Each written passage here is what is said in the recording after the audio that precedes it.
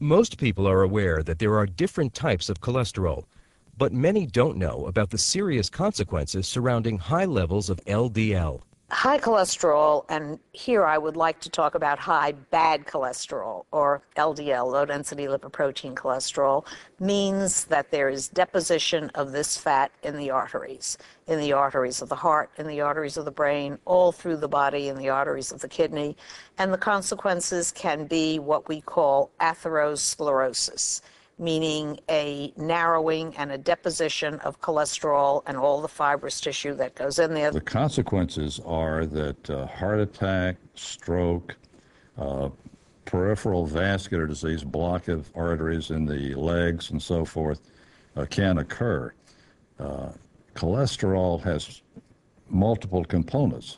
Some parts of cholesterol are more dangerous than others. Some parts of the cholesterol, the HDL, the high-density lipoprotein, is actually somewhat protective, and parts of that are even more protective.